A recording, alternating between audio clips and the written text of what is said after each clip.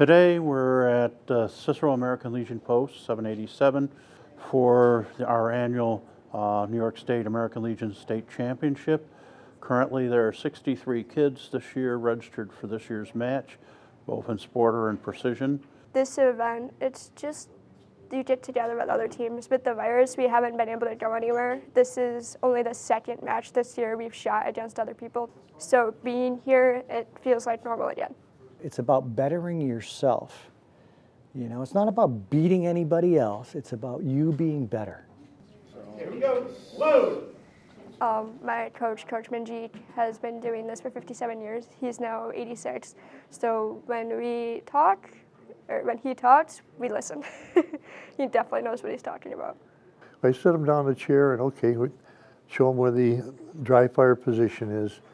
Have them dry fire a whole bunch of shots, and normally the first one, if they haven't been around, we'll make them jump. And now we smile and get past that one, and then they stay there until, yes, they can handle that. All of the things that we teach, discipline, respect for others and their equipment, courtesy, and then of course the hard stuff of, what do I need to do to be able to shoot from here to there and be able to hit that 10 ring? So far we've had one kid, Antonio Gross, you talked to his dad earlier. His son is on the developmental team for the Olympics. He got a full scholarship to Akron, and he's a remarkable kid. I want to say something about the American Legion. A lot of people don't know what the American Legion does for the community.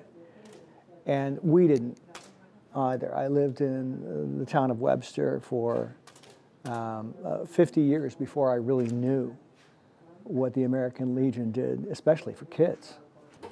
You don't have to pay for anything in this program. It's unbelievable.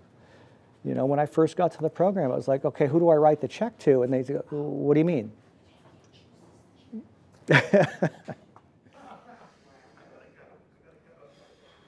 For me, it's all about the kids doing their best and having fun, but the first thing, primary, that we teach the kids is safety. Like I said, not all of them are going to be able to be Olympians, but they're going to have that experience that they can remember.